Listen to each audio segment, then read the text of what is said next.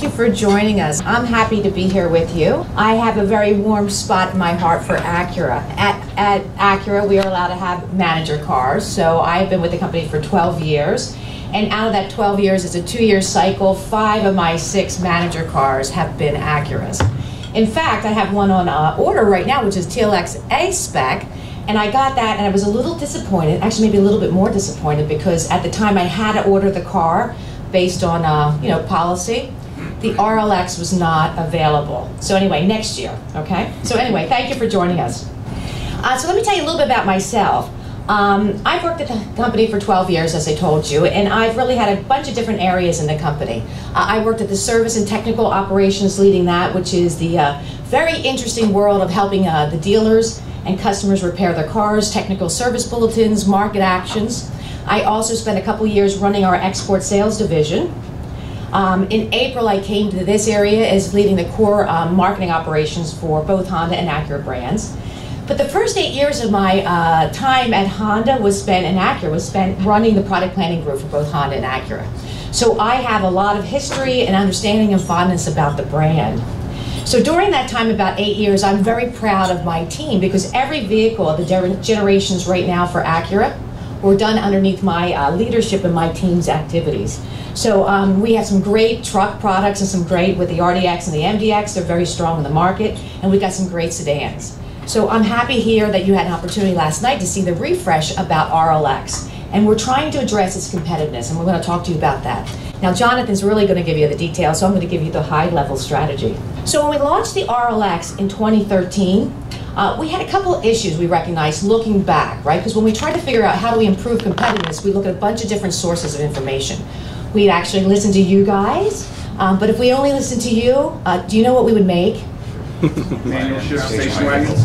Yes, and brown, that's right, that's what I heard. So thank you very much. I think that would even narrow our appeal. You guys would be happy, but the other thing is you guys don't really buy cars, right? You're always getting everybody else's. So we took that into consideration, plus a couple of things you said. And then we also talked to our customers, the folks that bought the cars, right? And then also the rejectors. And what we found out to improve the competitiveness, we had 3 key things that we needed to do. One is the availability and the accessibility of our super handling all-wheel drive. When we launched the car, what we realized is, hey, we came to the market with only a 2-wheel drive version. And what happened with that is that we abandoned all the old prior RL customers who was 100% application of all-wheel drive. So we recognized that that was probably a faux pas, right? So we can achieve that. The other thing is that when we brought the sport hybrid all-wheel drive version out, which we thought this is the greatest thing, and we do, you will experience that, it was like a year after we had launched the car. So that time frame was too much for the marketplace. The other thing we had there with is that the walk from a pricing perspective from the 2-wheel drive to the sport hybrid all-wheel drive was pretty darn big, and we're addressing that. So strategically, accessibility and availability of all-wheel drive. So we have that hit. So we think that'll help improve our competitiveness.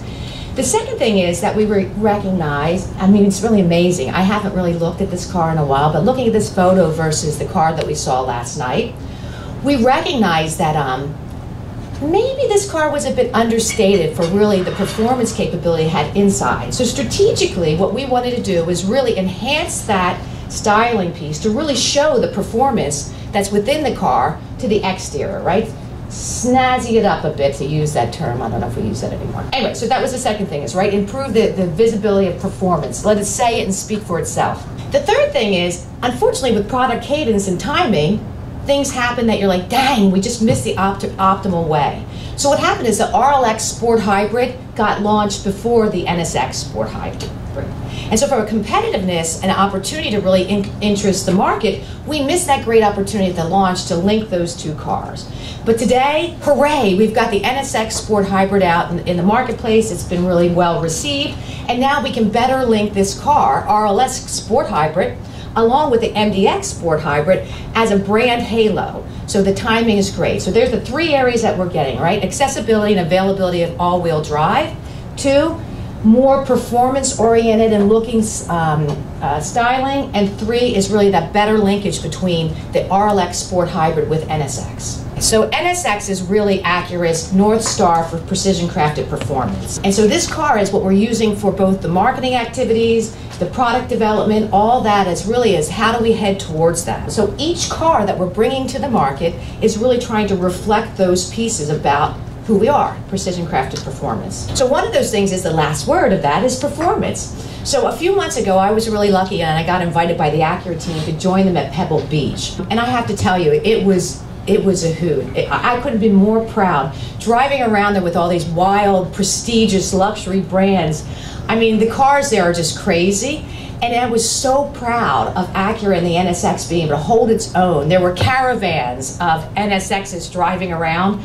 It was really probably a highlight of my career to see that going on. So with that performance piece in my current role of a marketing operations lead, part of my job is really trying to unify the whole organization around how do we support and market these precepts of precision crafted performance. So one of those is really leveraging the Acura Motorsports commitment, right? So performance is our name, so we have to do things to give proof points to that we really truly are a performance brand. So in Pebble, in addition to what we have now as the NSX GT3 car and that program, we brought to market and announced with Team Penske, Roger Penske was there with us, the announcement of taking the Acura DPI prototype and starting in that activity too. And that car and that race will debut at Daytona in January. So we've got the performance piece, right? And what we're trying to do then is, so with each car that we're bringing and refreshing it, we're tying it back to the precision crafted performance and really about building off of that. And we're doing this, and you've seen this actually in both the refresh of the MDX, the refresh of the TLX, we're getting the grille. Things are starting to go in the same way. And I guess what I want to tell you too is we had some conversations at the dinner table about, well, why doesn't Acura follow everybody else? Why don't you have a V8? Why don't you do this? And I guess the simple that what I like to tell you is we have our own view of what a premium luxury brand would look like. And that's what we feel is embodied in precision crafted performance. So we're a little going to follow the beat of our own drummer. And with that, we also think that we have to let people know more about it's a different look at those things. So one of the things, not only with the cars, I mean really, a sport hybrid, I mean everybody when we brought out the NSX thought we were a little crazy doing a hybrid sports car. And that's just another proof point about how we see ourselves as differently and we're viewing the world differently. So not only with the cars do we want to communicate that with our choices that we bring to the market, but we also want to break through and communicate that with our marketing activities. So I want to show you a little sizzle clip, sort of an overview of what we're doing in the marketplace with our advertising for precision crafted performance. So let's see if we get this work, because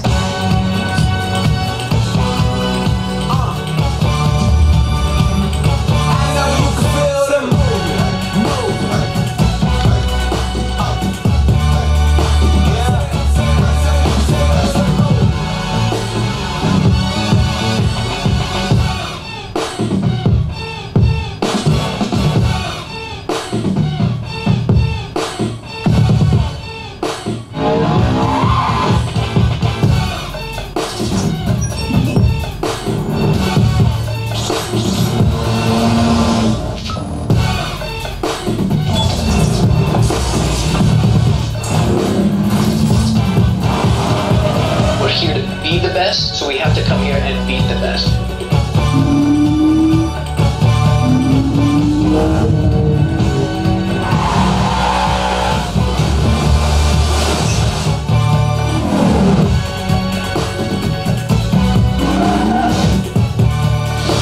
everything I ask in this car, it delivers.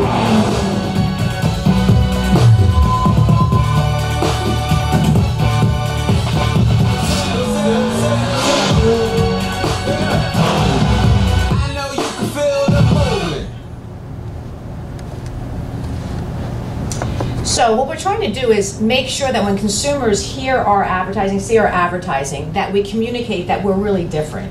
It's really difficult to do in a 30-second or 15-second spot when you think about it. So our choice of using vibrant, bold colors, youthful, high-energy music, which quite honestly some of the older execs aren't quite sure what we're doing. I mean, but it's breaking through. Right, the use of the voice of Michael B. Jordan, he's a young millennial as the voice of Acura. When you see that, you know that we're not like anyone else. And what we found is, and actually we're really thrilled about this, we found that the millennials and Gen X, you know, the next huge consumer base, and they're actually here, this is really resonating really well with them. They are scoring the actual marketing, the commercials, our marketing advertising much higher than just on an average. So we measure each of the commercials, both of appeal, the breakthrough, the memory, and these commercials are really doing really well. The younger generation, millennials and Gen X, are seeing us as a much more modern and unique brand, which is great. And so we're so happy with that because not only do they tell us that, but we're seeing the intent since 2016 when we relaunched the Precision Crafted Performance, aligned the organization, coupled with the refreshed vehicles, we're finding that we've had 5 percentage points increase. That's a huge increase from 26% consideration to 31% consideration. That's enormous. So we're going to ride that wave and keep driving that. All right, so you're probably saying, let's see the commercial for RLX. Well, unfortunately, we don't have one for you yet. And let me tell you why. It's right now, all our plans to launch the commercials and the advertising campaign for this new refresh will happen in January. In order not to confuse the market, we are just moving into our season of performance, which is the holiday selling period for Acura. So as soon as that's done, we'll start launching the advertising and the campaign for RLX in January. So keep an eye on that. As you told you before, since one of the strategic activities is really linking the Sport Hybrid to the NSX, I can assure you, you'll see some good things about that, pulling that together about the Sport Hybrid as a unique aspect of Acura's performance view. The other thing is that I look forward to hearing about, you know, what you feel with a Sport Hybrid when you drive that today, right? That should resonate with you too. I hope that you see, based on that picture and the comparison of what was in your mind's eye from last night seeing the car, we think that we've done a good job and really a better positioning and showing the performance interior, the heart of this car with a Sport Hybrid, better in its, you know, what it's wearing. What is that expression about the wolf in sheep's clothing? Is that the old expression? I think we got rid of a little bit of the sheep and sort of letting the wolf show out a little bit more. But of course, you know, beauty's in the eye of the beholder, so you can decide that. But we think we've moved that way. So I hope that you have a great time driving and fun. One of the other little tidbits I'd like to tell you is that I'm sorry, I'm not going to be able to drive with you, but during the development of this vehicle, we actually brought this car to Malibu and did some of the rides that you're doing. So R&D and the sales and marketing team did that. So it was a hoot. So look for the llamas or alpacas. Have a great time. Thank you.